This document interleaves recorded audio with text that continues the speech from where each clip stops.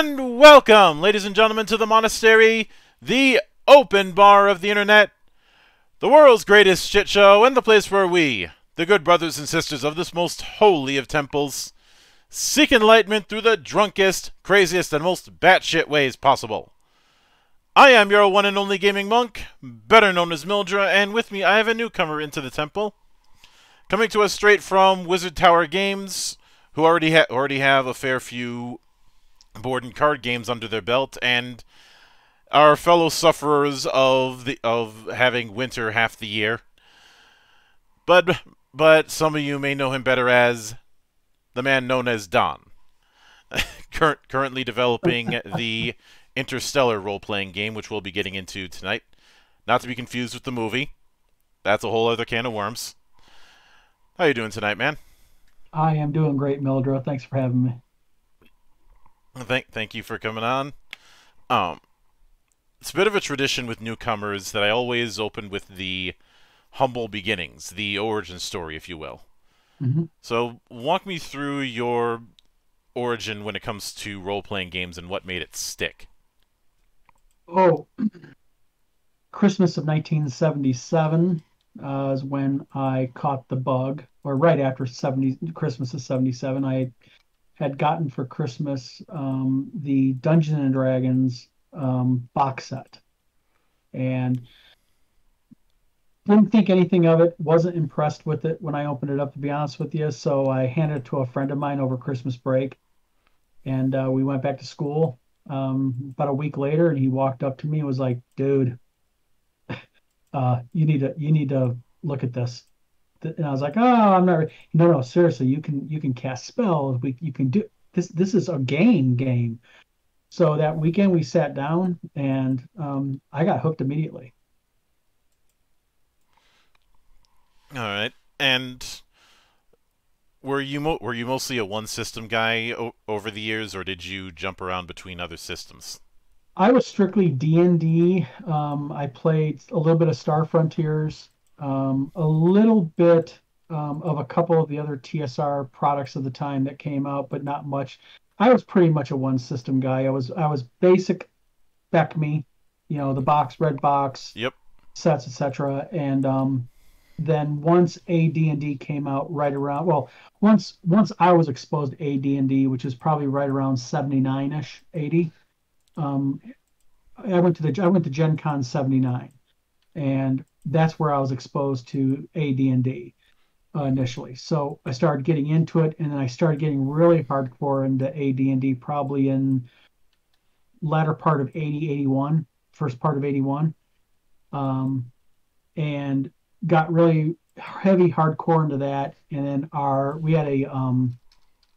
had an art teacher named Mr. Sepich who created a D&D club because he saw us playing the game, and I guess he played it years before in the old white box and was kind of intrigued with the way it progressed.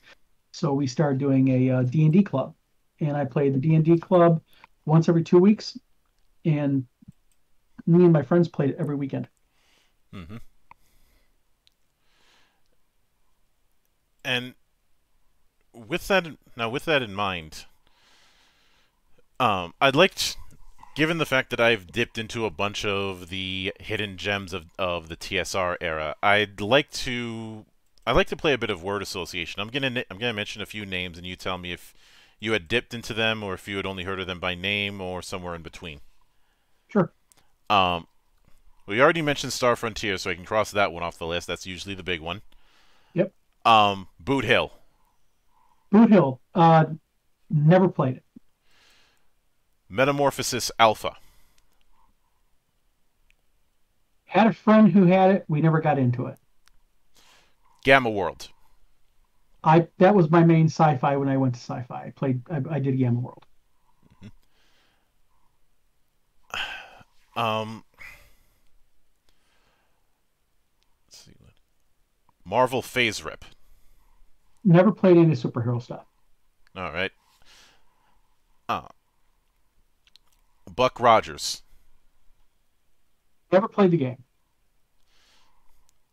Of all the ones, Buck Rogers has kind of been my whipping boy for different reasons. But well, my mindset was who the hell was going to know who Buck Rogers was in 1988? I mean, the thing is that's the thing. I mean, I think what they were trying to go off of, I think TSR back in the day, they pretty much wanted to license anything for an RPG. Hmm. I mean, it was game for them, and other companies kind of jumped on the bandwagon and do their RPGs and such. Yeah. But I think when the Buck Rogers RPG came out, they were kind of trying to gleam off the 70s, 80s, Buck Rogers TV show. I think it's a little late for that, especially when the recognizable thing for as far as that kind of pulp SF would probably be stuff like Buckaroo Banzai and Flash Gordon around that time. Yep, agreed. More the latter than the former, because Buckaroo Banzai was absolutely destroyed due to coming out at the complete wrong time. Wrong time, agreed. Because it was up against the one of the films that came out around that same season that it had to contend with, Terminator 2, Yep. and Indiana Jones and the Last Crusade. I think it was either that or Temple of Doom, but the fact is you've got two heavy hitters that you're going into the ring with. It had no chance. Oh, yeah. And the thing is those were such big heavy hitters also. Yeah. So I mean they tried to compete, and I don't think it just like I said, I think it was all timing. Mm-hmm. But to get back on the lightning round, this will be the last one of my list, because the other ones I could bring up are way into the weeds. Top Secret. Oh, I played Top Secret. Yes. Did you play the original or SI, or both? I played the original. Right. SI is my preference, but that's just me.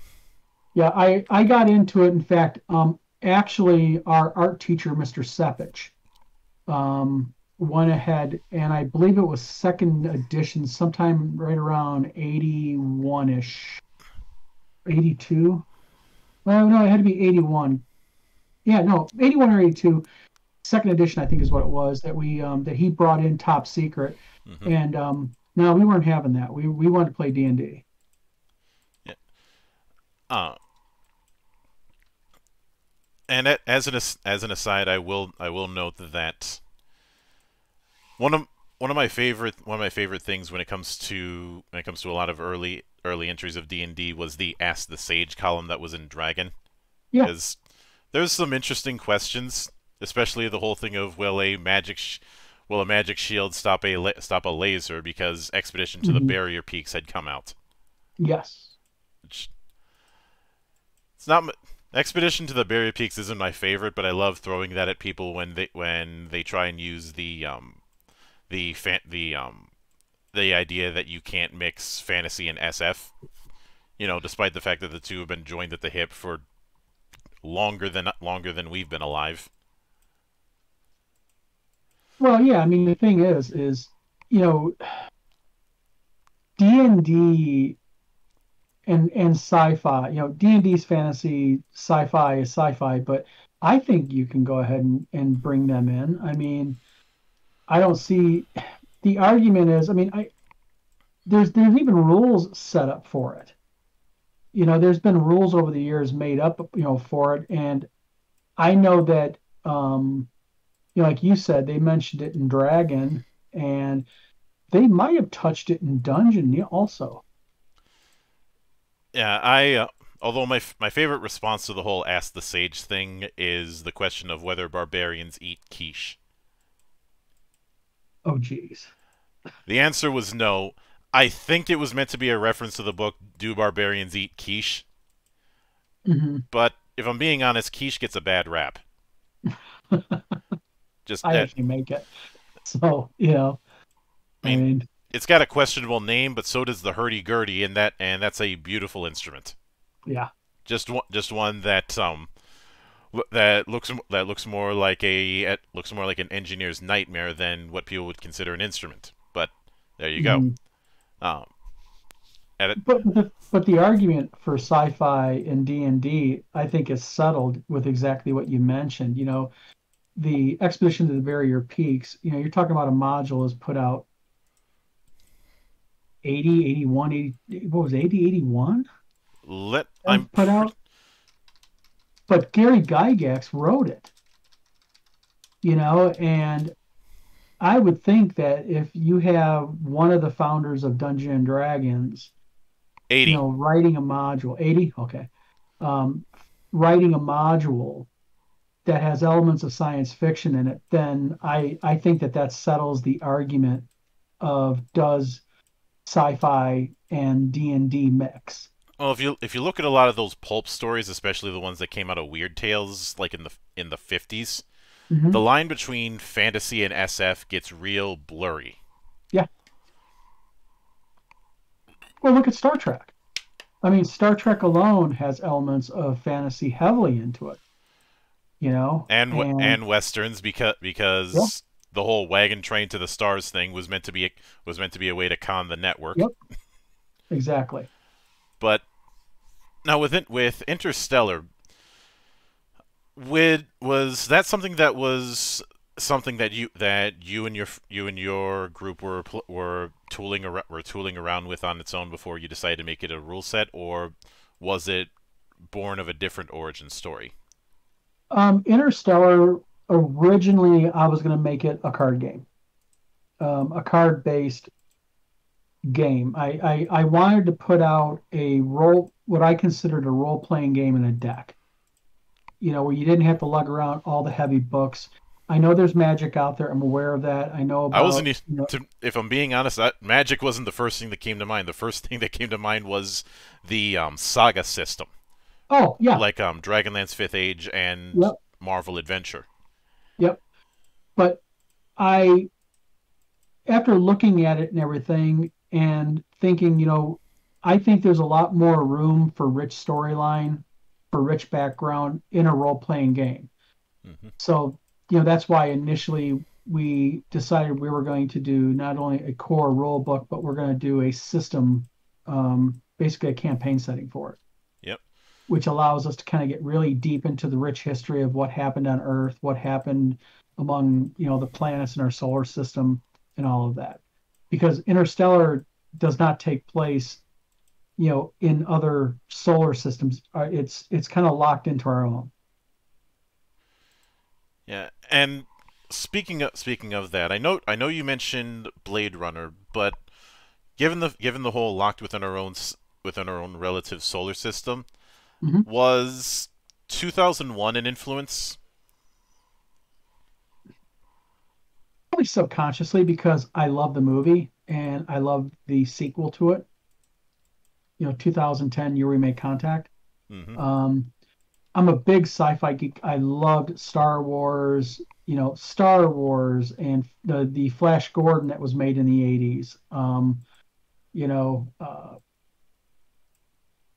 2001: A Space Odyssey, 2010 Year We Make Contact. I mean, I think when you develop a game, no matter the genre, I think that you cannot help but be influenced by the things that you were exposed to. And I think that's the reason why games like this are so popular with us adults, is because it harkens back to when we were kids. Hmm. Something that was warm feeling and safe and fun. Yeah, I can get that. Um, and admittedly, when it comes to when it comes to SF, I will freely admit that given my age, I kind of jumped on things late. Um, I w- when there was all the debates about whether or not Star Wars or Star Trek was better, I was the weirdo who said, "Why can't we have both?" Hmm. I've always been that way. Like, What does it matter? They both, they're no, at your, I you're, took it one you're step comparing further. apples and oranges. I wanted to kit bash both of them together. Hmm. But the thing is, that's exactly what happens and it's not just me as a creator and as a publisher. I think it's any company that does this. When you have a creative team and they're doing something, everybody that touches it has their influences. You might have a member of your group that's a Trekkie. You might have someone who's a hardcore Star Wars fan. You might have somebody who's a hardcore, pulp sci-fi fan, like Buck Rogers and such, or that real dark, that back 1930s, sci-fi noir, Buck Rogers, the original one and such. Hmm. So I think no matter who you are, and we'll pick on sci-fi. If you're developing a science fiction based game, unless you're doing a direct copy of something, you are being influenced heavily by what you grew up with. I think if you're creating anything, period, you're going to be influenced either by things that you grew up with or things that had a strong impression on you. Absolutely. Uh, one of my favorite Star Trek stories, and this is as far as behind the scenes stories, is the story of Harv Bennett, who was producer for The Wrath of Khan. Before he took on the job, which the sole reason he took it was because he could maintain a budget, and the The first Wrath film of went Khan, over budget. Yeah, the best Star Trek movie made. yeah. But here's the interesting thing to me. Harv Bennett beforehand had never seen a single episode of Star Trek. In preparation, he went through the entire original series. May have watched the animated series as well. I kind of doubt it. The animated series was weird. Even if it did give me the meme of Kirk as a jerk. Yeah. Uh, but it also gave me the giant clones. So, mulligan. But the fact that you're able to get something that level of good from somebody who up until that point had not seen a single episode, Hmm. and admittedly there was that whole thing where people got pissed off at the idea of killing off Spock, and instead of getting rid of it, it got doubled and shifted. Hmm. But even now, taking that into account, given those inspirations, I'm curious what I know you mentioned Gamma World, which Hmm. is a weird beast in and of itself, Yes. but in terms of wanting to go with a essentially a localized space opera in role playing game form.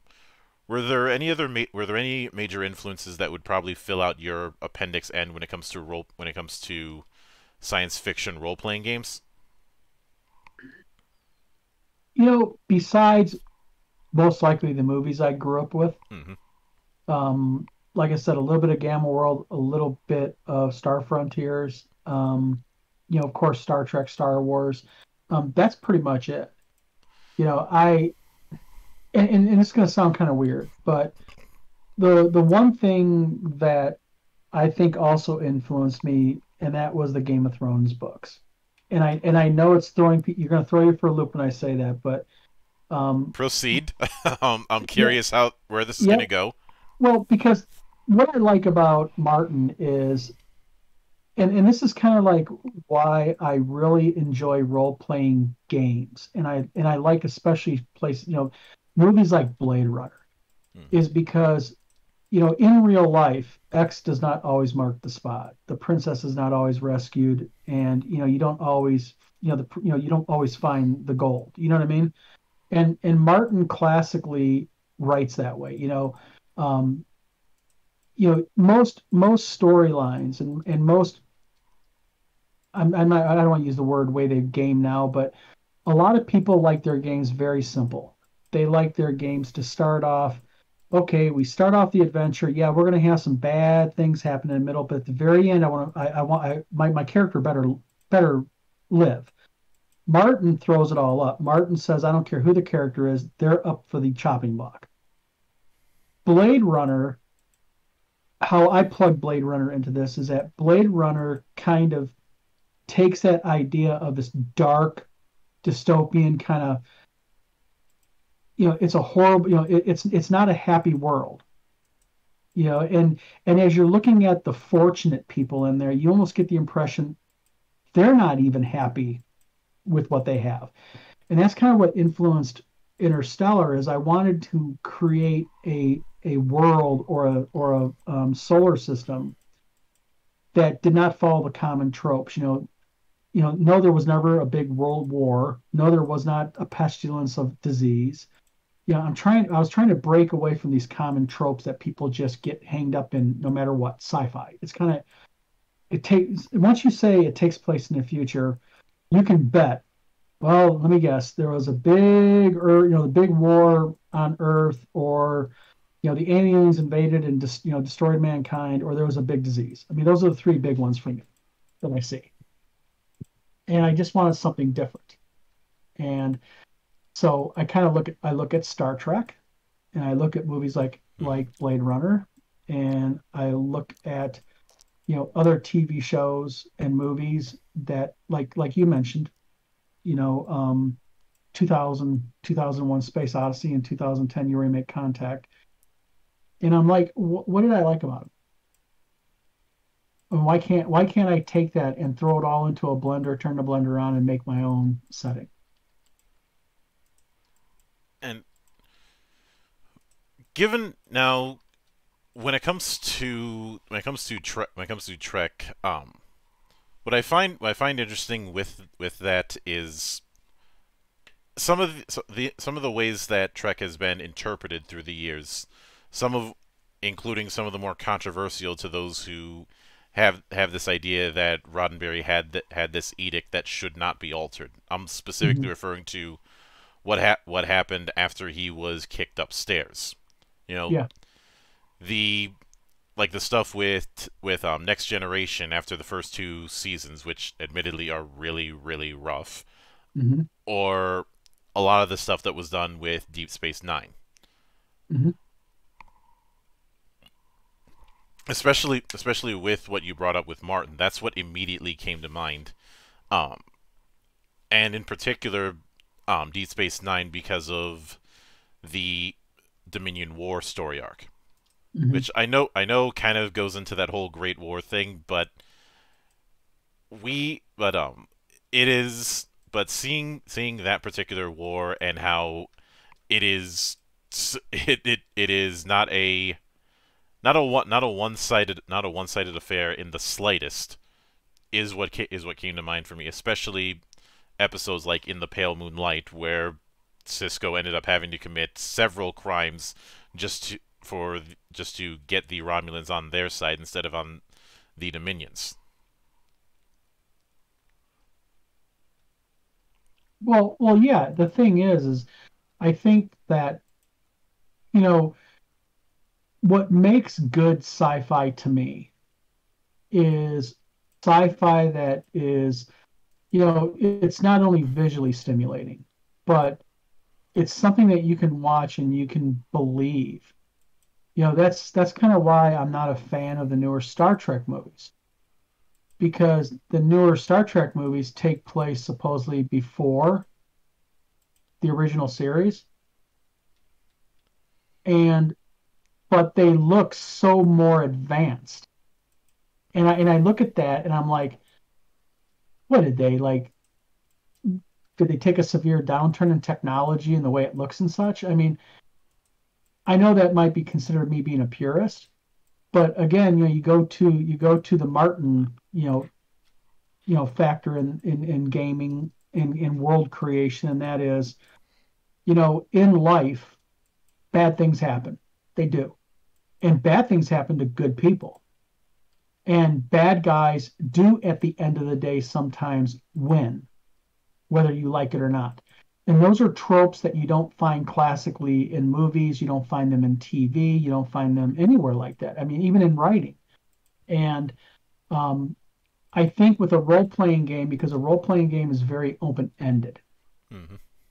you know, um, so you can't control what happens at the end of the game, so to speak. But what you can do is you can give your players the basic tools and the basic bones to make sure that they understand that there's a history here.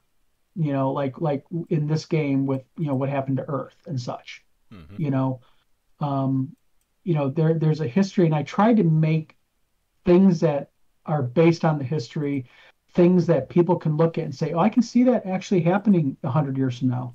I can see it happening 50 years from now." Absolutely.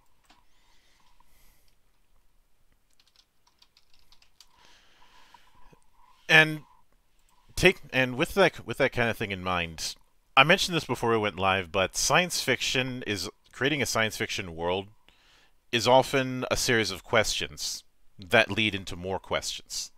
Hmm.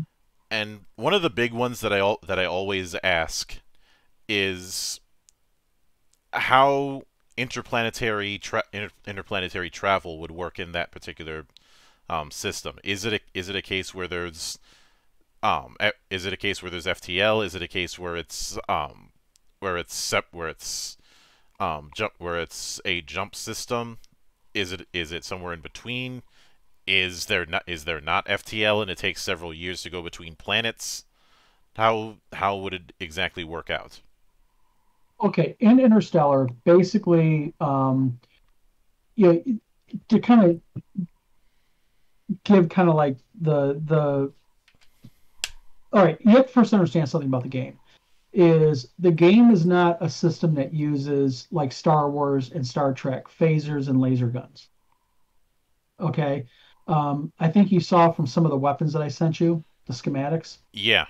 There are, you know, portable rail guns. There are, weapons that, they fire projectiles. They fire like, again, harken back to what's believable to me, you know. Um, Interplanetary travel is actually performed by what are called matter fold generators. And basically, one of the main ships in the game, one of the largest ships in the game that you can do, um, it's basically a research ship called the RS-400. And what that is um, it was originally designed for Earth to Mars travel, and it was considered a long haul starship. And basically, what they do is they were used to reach the outer reaches area of the solar system, such as Pluto, up into the Kuiper Belt, and they were designed to go on 10-year missions. And what they have is they have a matter folding generator connected to them. And what it does is it pretty much folds Hmm. space. So again, we're gonna harken back to again another movie that I seen. What is the name of that movie? Uh, Sam Neill starred in it. Do you have the slightest idea how little that narrows it down? Yeah, I know. It's a sci-fi movie. They have the generator in the back that opens up a portal to the bad world. Um, I'm drawing a Event blank. Horizon. Yes, Event Horizon. I like the thought of folding space, Hmm. but in this game, it doesn't do bad things. So basically, that's how they can go ahead and they can go long distances for a very short amount of times. But these ships um, actually have um, limitations. Like as an example, these matter folding generators only work a certain amount of times, so to speak, on a with their generator. And there's only a couple places that do the fuel that these things need in order to do this. And in the game, I mean, without giving away too Hmm. much, I mean, people will see when the campaign settings out, but there's actually portable matterfold generators that smaller ships that don't have these connected to it can use. So you can go very far distances very quickly using these, but there are limitations to them. And then, of course, in the game, there's the mechanic that when you use this, there is a chance that you could program your computer wrong. There could be an error, there could be a malfunction, and you might end up not where you want to go. So those are those back end mechanics into the world, though. All right, I can certainly get behind that, and I seem to recall that Dune also had a space folding setup as well. Yes, and Dune I think influenced me Um, in the sense that in Dune you have spice, of course, that Hmm. helps them fold space. But in my book, or my book, in my sci-fi, basically what ends up happening is what has happened to Earth is um, basically humans just due to neglect, due to ignoring things, believe it or whatever you want to believe, but like global warming, that type of stuff. Earth has become basically a very overpopulated planet. The planet's made up of just large, massive cities, and and oxygen is in short supply. It's actually a commodity, and Hmm. there are large oxygen scrubbers and generators all over the planet. So Earth is not a very nice place to live. So there you're touching kind of like the Blade Runner thing. Hmm. So basically, there is a reliance on it's basically an element called chromium, and chromium's only mined in one place, and that's on Io, one of the moons of Jupiter. Hmm. And you have to understand something about the way this game works. Um, when you start playing Interstellar and you pick what species you are, you have to choose your home guild, and your guild will be based on what planet. So, you know, Jupiter is a guild. The moon is a guild. The moons of Jupiter are minor guilds, and then you have Pluto. I mean, all the planets have are basically their own guilds, and what guilds are is they're controlled by the species that lives there, and they have their own unique rules, their own unique laws, that type of thing. But this chromium is what drives everybody because chromium is an element that actually helps produce oxygen and make oxygen. Hmm. So Io is considered guild neutral. But of course, as with anything, of course, there's it's not as guild neutral as what players will obviously would pretty much I know and learn. Yeah. So um, again, the game is heavily backstoried. It's very rich. Um, for each guild, there's an extensive background on it, how the guild was formed, the history of the guild, what the guilds, each guild has its own unique things that it does. Some guilds produce technology, some guilds are good for weapons. Some guilds, are good for mining certain elements that are needed throughout the game because there's other things that are needed element wise. Hmm. And I'm guess just in a ballpark thing when it comes to the topic of folding space. Mm-hmm. Um, I going from say Earth to the Moon, or in some settings they want to call it Luna. Mm-hmm. How long would that take on average? Well, like as an example, let me pull up the ship. I can actually give you stats.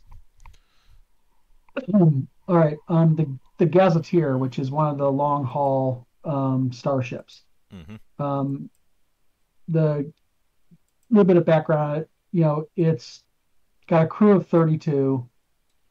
It's 698 feet long, 98 feet tall on average, 72 feet wide.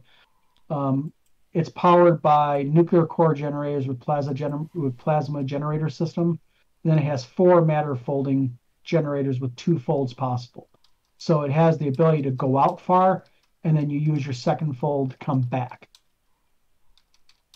So um, the average, and again, you have to factor in some things here. The average max or the maximum speed on this ship, we're not talking about um, using the fold generators. The maximum speed is about 300,000 kilometers an hour. So you're looking at about 186,400 miles per hour. Hmm. So, uh, definitely can get to the moon fairly fast. Um, that's why you wouldn't use something like the fold generator, probably travel to the moon because you're only probably talking a day to get there at that speed or whatnot. Yeah. Um, Now, to go out to places like Pluto and to go to places like that, Under a standard drive, a ship like this would take about a year and a half Mm-hmm. at that speed. The matter, the matter fold generators can literally take you there within minutes. I mean, it literally folds space. Mm-hmm.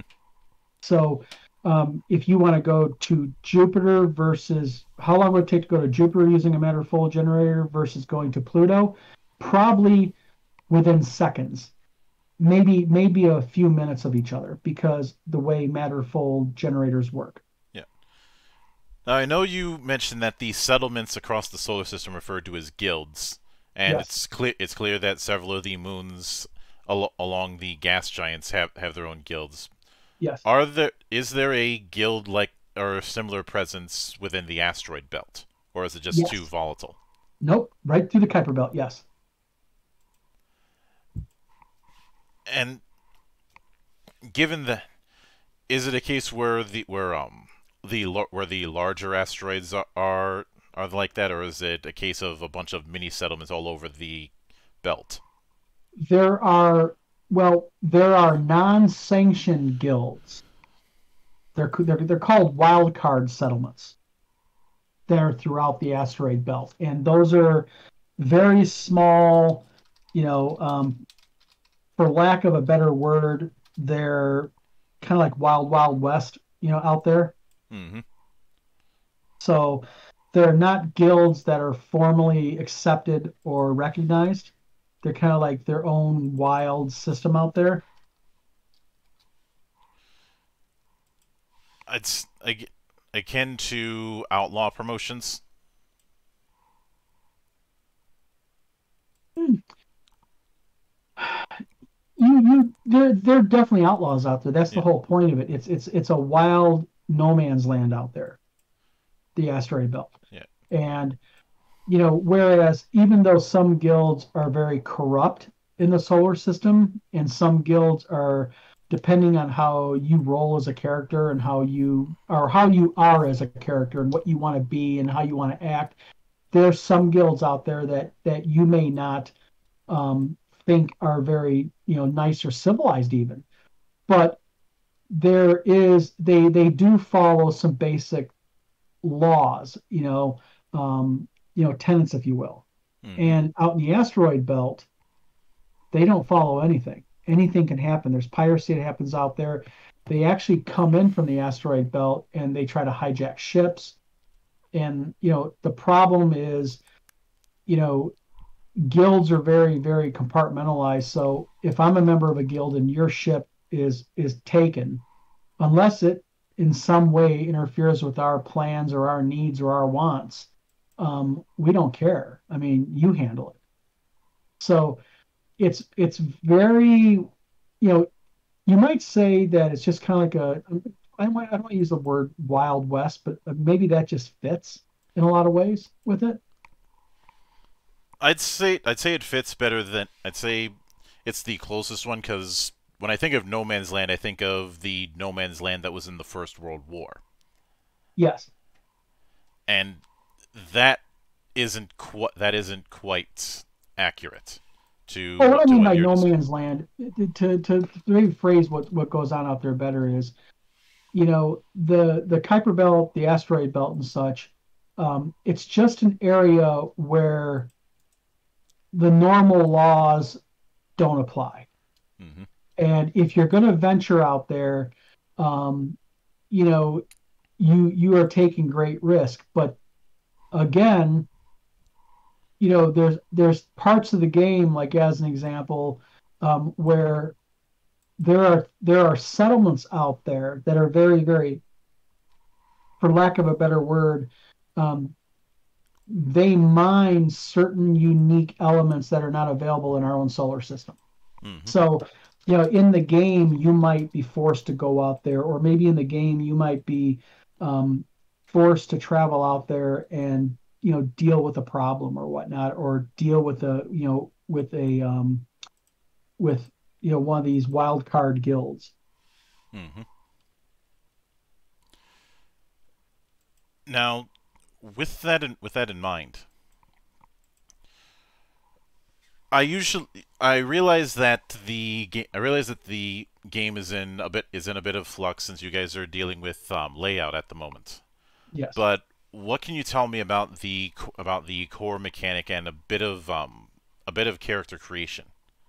Because I Well, kept getting the vibe that it's a D100 approach. nope, it's a D20 Oh, oh, approach. well then. It's a D20 approach. What we have is we have a thing called the task level system.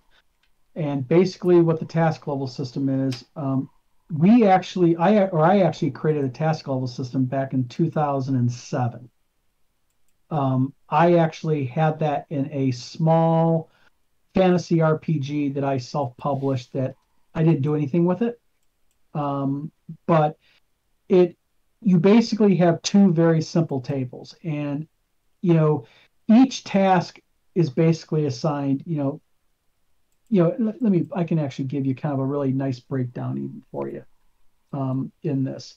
But basically, each thing that you want to do now, whether that is going ahead and trying to, hijack, and hijack a starship, you're trying to pick a digital lock, you're trying to, hack a computer and whatnot. Everything is a task, and each task has a level of difficulty. Hmm. And when you create your character, and you are, and let me back up. When you create your character, as you develop, you will gain basically skills that will allow you to become better at doing tasks. They give you modifiers. So, as an example, let's say you're trying to hack into a computer and you have the skill hacking, basic hacking. Um, let's say you're dealing with a computer that is difficult. That may, and I'm paraphrasing because I'm going off the top of my head here because I don't have my notes for that in front of me, Hmm. but it may have a difficulty skill, task level rating of, let's say, 15. And with a skill of basic hacking, you might have a modifier of 1. And then due to maybe your agility score, um, you have you're very, very, you have high agility and you have high intelligence, so you kind of know better what you're doing. You might have an additional +1 or +2. So you take those modifiers, minus them from the 15, and you have the D20 roll that you have or higher in order to go ahead and uh, hack the computer properly. Hmm. Now, with the so is it a case where all roads lead to the D20? The D20 is the primary dice that you're going to use in Interstellar. Hmm. Um, it is the primary driving dice. Um, the only time that you'll get into, and we involve a D100, is when you do starship to starship combat. You'll switch to a D100. All right.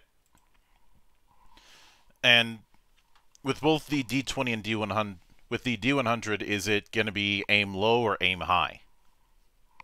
Um, well, with the D20 system, that we have the task level system, again, all of these task levels, whether they're easy, difficult, hard, heroic, or whatever, they are all up high. They start off high. And then the idea is through your skill set and through your attribute bonuses, um, what you'll do is, and through buying skill, not buying, by acquiring skills, those modifiers will bring that down. So on a D20, you always want to roll the highest you can.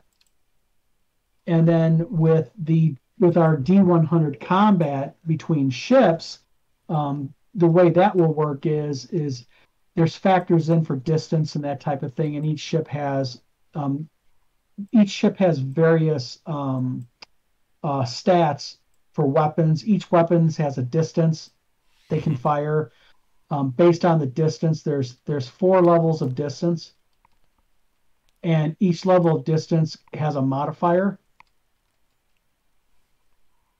Your ship size rating also will affect it because That gives you a modifier like an armor class, if you will, for using a D&D term, if we will. Mm-hmm.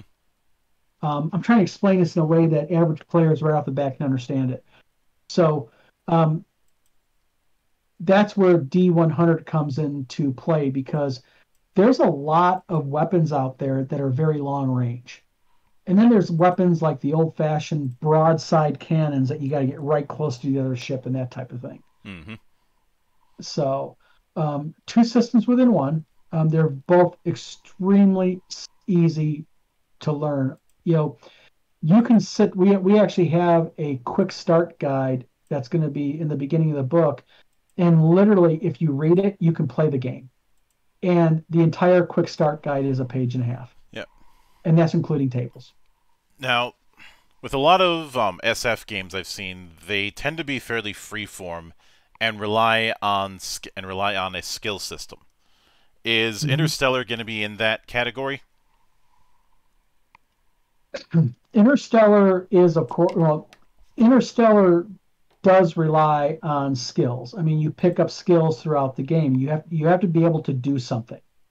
Um, but also along with that, you can become based on what you start off as. You can be a human, a synthetic, or an alien. Mm-hmm. And those right there have limitations as to how far you can go in a certain skill. Then your attributes come into play.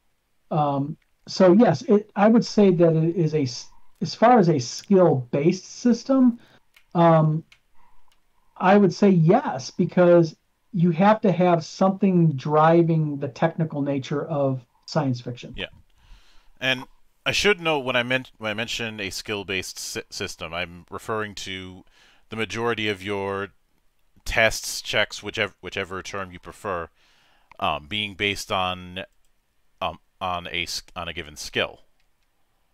Actually, they're more, and what matters more, I think, in the game is the task that you're trying to complete.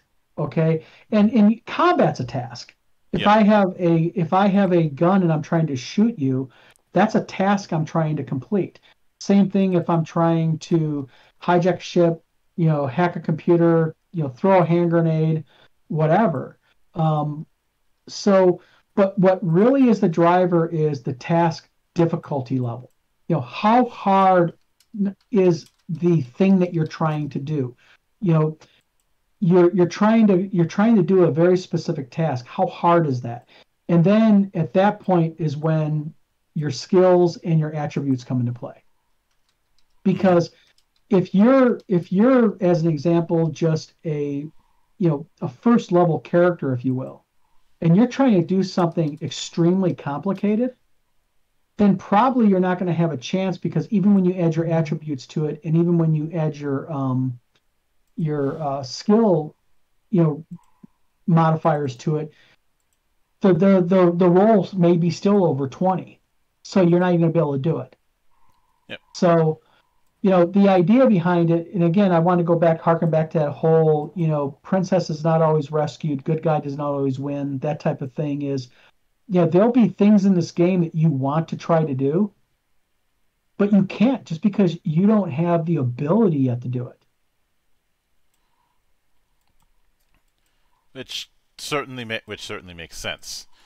Yes. To me, it does as a player. I mean, it's like in D&D, the way I modified my AD&D game is I thought to myself, and again, I'll go the Gandalf principle.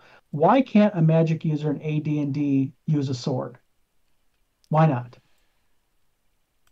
Or for Doesn't make that, sense. the thing that I've brought up when it comes to the whole when it comes to that sort of thing is oddly enough, one, the opposite, and two, um, I've resented this idea that martial characters have to be gimped or have Yep. to be this one-trick pony, which leads to the stereotype of, and I've talked about this elsewhere, the stereotype of the fighter being Babby's first character, or Yes. the character that you give the newbie to, who's just Mhm. supposed to sit around and do basic attack all day, and that's supposed to be stimulating. Meanwhile, you've got the thief who's got their thief skills, the cleric who's got everything, and the wizard who can end an entire encounter with one spell. Yeah, that's like why, and we have a role playing game, fantasy role playing game that we were going to put out this year, but we moved Interstellar up ahead. We're going to do the fantasy RPG either later on in the fall or the first part of next year.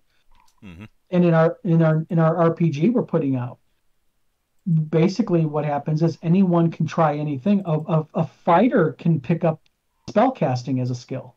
He's allowed to pick up spellcasting. He's limited how far he can go in it, but he sure as hell can try and maybe pick up a few first level or second level spells. Maybe we kind of took the reins of that off and said, what's wrong with a fighter being able to learn to pick locks? Why can't he have that skill? Why can't a fighter, especially when you look at martial characters in fiction? Like let's look at Conan, and I'm specifically referring to Conan not as he's portrayed in the Arnold movies or in the Momoa movie, but in the novels by Robert E. Howard, and the primary comic book runs. And even more so, the Marvel comic book run by John Buscema. Mm-hmm. He's not just a barbarian. He's a thief. He's a pirate. He's been a king. He's been an adventurer, and just trying to adapt. I remember trying to adapt him into GURPS, and the amount of skills I had to account for, I needed a bigger character sheet.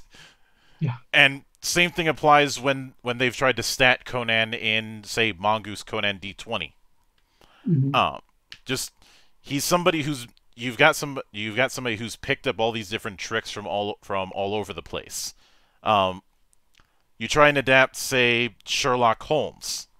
Well, while most people will focus on the detective thing, people often forget that he is a proficient stick fighter. Mm-hmm. And that's something that should be taken into account. Just because there are roles does not mean that you can't have those roles be multi-purpose in a role-playing game. Yes, and the thing is, I think that's very important. That I think that you have to have, you have to have guidelines, if you will. You have to have, checks and balances in a game. Yeah, you don't want analysis paralysis. Exactly. But the one thing that you want to make sure is I think, and this is just my thinking as a game developer and as a game player, I've been playing for a couple of years, is the games I look back that I had the most fun, especially like in D&D, I'll harken back to our art teacher, Sepich. Mr. Sepich bought a DMG and a PHB, and he heavily modified them. And then he took his typewriter, made a condensed version of the game, went to the office, cranked out, the copies, the smelly alcohol-based ink that, you smell the paper when you pick it up, and that was a heavily modified version of D&D. It's not what we played among my buddies, but that was his game. That kind of thing is in good company, because that's how stuff like RandomTalkingBush was made. Yes. It started out as a bunch of AD&D house rules, and then just evolved into its own thing. Mm-hmm. Chivalry and Sorcery was created because the guy behind it felt that D&D didn't do the medieval aspect well enough for him. So if you want something done right, you got to do it yourself. Yes. Now taking all that into account, when it comes, obviously one of the big entries when it comes to space opera is Traveller and its infamous life path system, Mhm. When it comes to character creation, do you have a means of integrating the background of say early careers or early life of characters? I'm not saying full on Yes, life path, but something yes. Within the game, basically, part of your character creation is optional. You don't have to do it, but there is a what we call uh oh darn, I'm kind of drawing a blank because you're asking me some good questions here. Our system that we use, oh, I can't find it. At any rate, I was having my manual open that I was doing.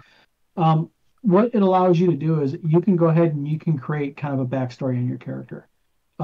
There's guidance, like as an example, as a human, synthetic, or alien. If you're a synthetic, there's limitations to it because synthetics are very unique because they're human created beings that eventually became sentient. But there's broad room in the game to create a detailed backstory. That's part of your guild that you have to select also. So, when you select your guild, there's a whole lot of stuff that comes along with it. You know, um, Characters and characters can become rogue, Mhm. but a guild is basically a safe haven for a character. And if you break the guild's rules while in play, that your ability to go back to your guild and get aid and help is hindered, by your Mhm. own actions. But also, you can go through and you can do a basic background on your character. Um, there's things that you can select within the game that affect that. And if you're going to do a detailed background on your character, there's actually the ability that you could actually affect certain types of skills that you have. So what you have is within the game when you're playing Interstellar, um, you basically start off with a certain amount of points based upon your species, and along with your species, your ability stats. So you start off with a core group of points that you can spend on skills. Mhm. So that's the basis for the entire game. Your background does come into play, but it comes into play more importantly by what guild that you select, All right, because that certainly different makes guilds sense. have different backstories themselves. Mhm. Now, one qu- now what do you I know it's hard to answer this because of the fact that you guys are in the layout phase at this moment, but how big of a core book do you see the core rules being? Do you think you're going to be around 100 pages, or do you think you're going to be higher than that? Actually, the core rule book is actually going to probably be right around 100, 120 pages. Hmm. We wanted to make the thing is the core rule book is just your rules, your skills, you know, the real besides, I mean, that's a very, very important, cog, you know, in the machine.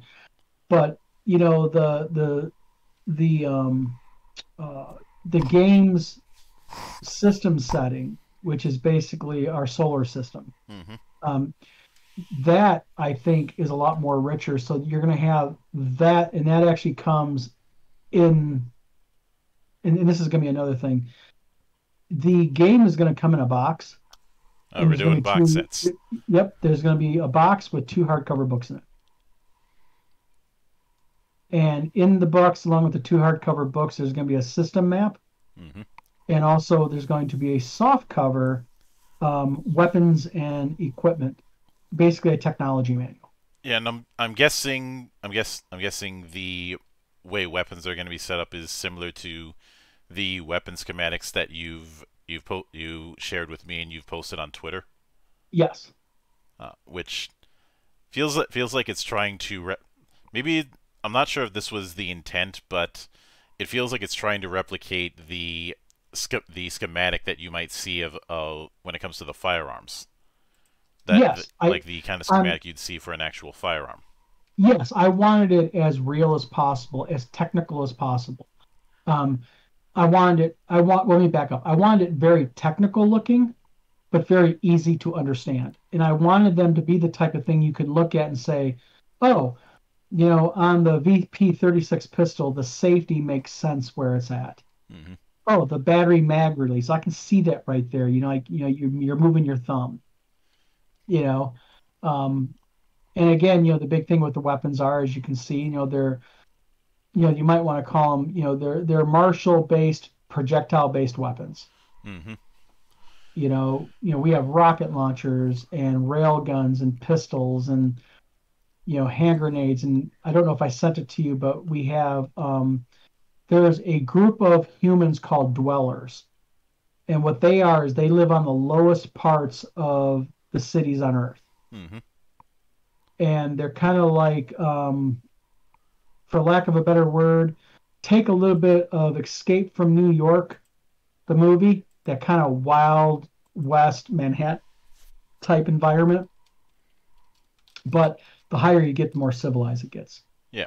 And there's a thing called a Dweller Special. It's a pistol, and it's very rough looking. It's very, It very, it looks like it looks like the hack together pistols that you might see in Fallout, yes, or or, I'd say even the stuff like the guns, some of the stranger firearms you'd see in the Metro games, yes, yes, which certainly makes sense. It's like, and if I wanted to hit even more home, so basically it's a Sten. yeah. I mean, it's a cobbled together pistol that, when you look at it, you can tell that it was just kind of cobbled together from what they can go ahead and get together. Hmm. Did you ever get a picture of it? Um, the Dweller pistol, no, Yes. no. Let The me the see. three ones that you sent me were the Steiner Park assault pistol, Yeah. the Angler Tech pistol, Yeah, the and Agrotech. yeah, Agler, and the Steiner Park rocket launcher, Yep. and the Agler Tech EMP grenade. Yes. Basically, what I'm trying to do is I'm trying to wrap this around, um, there's manufacturers out there, Hmm. that make this stuff. And let me real quick. I'm gonna go ahead and drop you an email. Or I'll just drop it to you in Discord. That Yeah. way you can see it, and that Hmm. way it's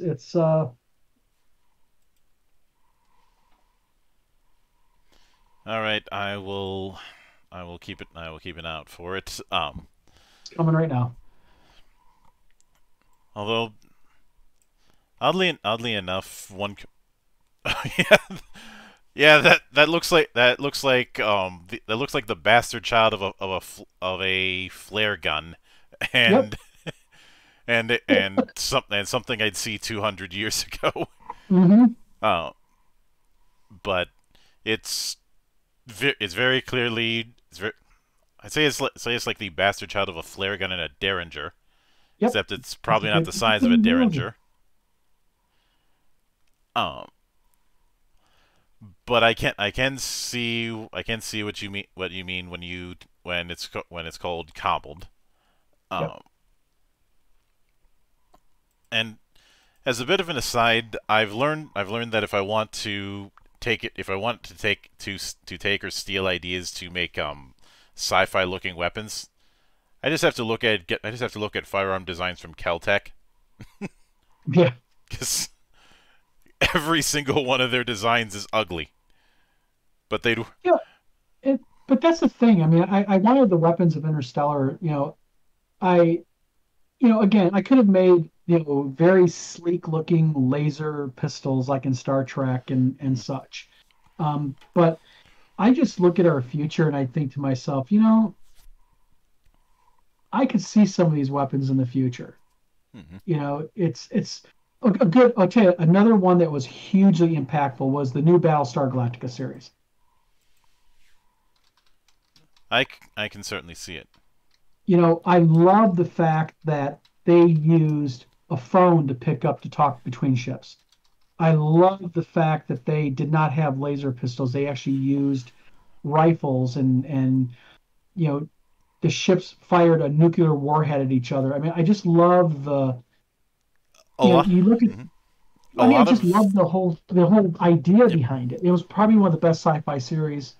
I mean, my opinion, I'm going to catch a lot of shit flack over this. I know I am, but I admit, in my opinion, it's probably one of the finest science fiction TV series I've ever seen. It's funny you bring that up because that one and Deep Space Nine both share the same writer, Yes. Ron Moore, who there's a lengthy interview he did with Elcars where he kind of voiced his frustrations with the way things were going with Trek and how it and some of the sameness that he felt was all over the place. Hmm. And there's a lot of stuff in and his version of Battlestar Galactica that's kind of his response to that issue. You know, start in Trek. Trek doesn't have religion. In Battlestar Galactica, they do. Hmm. You have a bridge that looks more like the bridge you'd see on a Navy ship than the carpeted affairs you'd see on a lot of Star Trek ships. Yes. Um, you have the fact that messages are going through those rectangular like approaches. Um, Hmm. the instead of full on shuttles, you have the no frills fighters in the form of Viper, and you have the fact that a lot of the lead characters are extremely flawed instead of the flawless we've evolved past conflict kind of mindset that Gene was Hmm. insistent on. Uh, I mean, Ada- Adama is not somebody you'd want to get on their bad side, to say the least. Hmm. This is because keep in mind, if in the miniseries his approach to dealing with a Cylon was beat it to death with a flashlight until it stops moving. Hmm.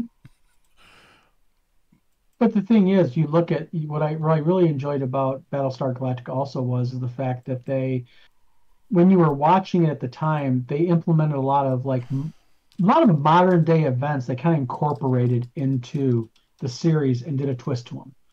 And I just liked the whole vibe off the whole thing. It was dirty and grungy and gritty and you know just just an excellent, well done series. I didn't like how it ended. I admit the ending was kind of anticlimactic for me. Um, sort of like Game of Thrones, the TV series. Again, I love the entire series. The Mm-hmm. last episode was kind of like a, dun dun, type thing. But overall, really loved it. Yeah. Um, I decided to refamiliarize myself with some of the firearms in it, and the um just the Colonial Blaster looks like something you'd see straight out of Blade Runner. So I can Hmm. see where that connective tissue is at play. But are you planning on doing a full on release later on in the year, or are you planning on doing a crowdfund or something similar down the line? For Interstellar, Yes. it's out. It is being released in May. All right. And We're doing a full on release in May. and is that going to be for both physical and PDF? Yes. All right. I can certainly get behind that.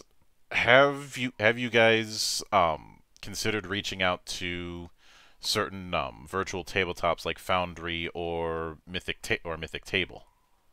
We have not yet. We have just got done cementing, and we did a joint project with Mm-hmm. Tim Kask from TSR of Days of Old. Mm-hmm. And we did a board game called D20 Delving. It's actually coming out later on this month, fingers crossed. And we have QR codes on the cards. Mm-hmm. And the player can scan the QR code and hear Tim read the card to him. It's really cool. He has a really cool voice for that.